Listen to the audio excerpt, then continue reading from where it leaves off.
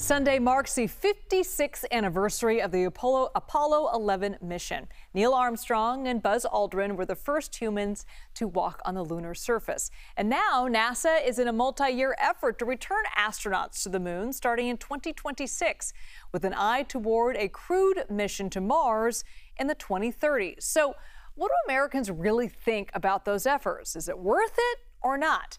Anthony Salvanto takes one small step into the data for this week's America Unfiltered.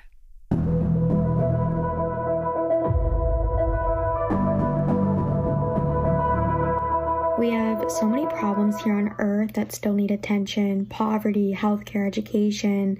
If the money's not going back to taxpayers, it should be improving life down here. I think the scientific knowledge is going to benefit humanity. Going to space is a great luxury, but we can't afford to do that right now. I believe landing on Mars is definitely the next logical step. We have global warming and trying to avoid World War III and a whole bunch of other enormous issues that should take priority over spending money on space exploration, in my opinion. We'll blast off here with this poll finding: 2/3 saying they would favor the U.S. sending astronauts back to the moon, and just as many even onto Mars. In fact, one thing I noticed was that while there was majority support from all age groups, it was young people who were the most supportive about going to Mars, maybe very future-looking part of it there. And what I want to do now is bring in two of our poll respondents, Jane and Ravindra, to tell us more about why they see space and space exploration as beneficial. Jane, I want to start with you. You told us you recall the moon landing back in '69. What do you remember about it? Where were you? How did it make you feel? In 1969, I was 10 years old, and my older sister was 19 years old. I remember we sitting with her and watching the moon landing, and she suggested that we stand on our heads and watch it, and saying that we would be the only people in the country probably watching the moon landing while standing on our heads.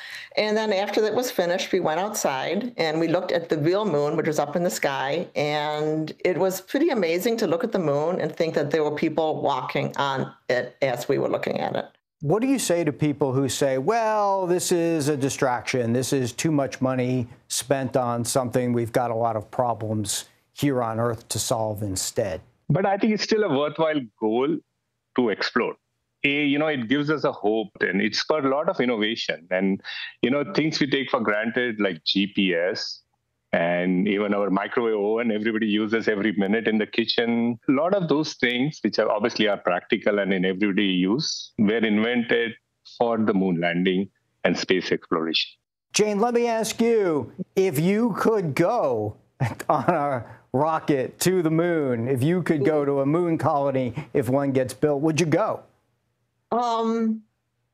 Yes, but probably not in the first rocket. And Ravindra, how about you? Would you go? I think I will go, on the first rocket. Turns out most Americans today in our polling think that the space program contributes at least some to scientific advances that most Americans can use.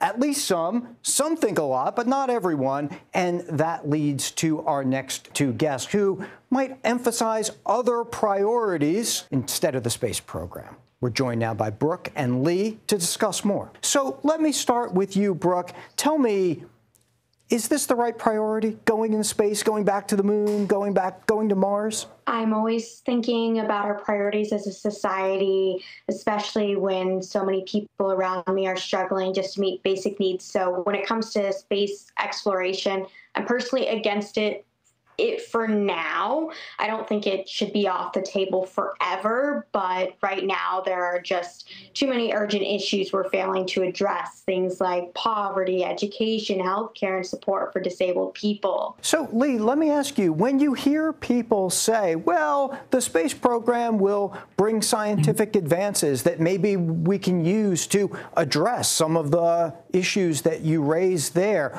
what do you say to them, and how do you see it differently? When I was younger, I watched all the space landings, the moon landings and all that, which was very exciting at the time. But again, there are so many things going on in the world at the moment that I think should take priority over the exploration of space right now. So if it ever came up that you could go to, let's say they build a moon colony and you could take a trip there, let me ask each of you, Brooke, would you go? I'm not really a big vacation person, so I'd probably say no, because I only like going on trips where there's like meaning behind them. And Lee, what about you? Would you go? No. Why not? I don't even like to fly. So I haven't been in a plane in about 20 years, so no. Thank you. That's great. Well, I want to thank you both again for sharing those insights and those experiences and views with us.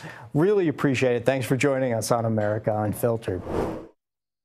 One common theme that came up throughout our interviews was this sense of potentially national pride coming from the space program, whether it was through American achievement or a call for unity, something everyone could agree on as part of humanity. Well, there's where the poll numbers stand. I'm not sure they'll need a pollster on any future moon colony. So for now, here on Earth, thanks for watching America Unfiltered. I'm Anthony Salvanto. Thanks so much, Anthony, for that. Well, do you want to have your voice heard on America Unfiltered? We're looking for viewers from across the country just like you to weigh in on upcoming topics. Just scan the QR code there on your screen or visit cbsnews.com/America Unfiltered.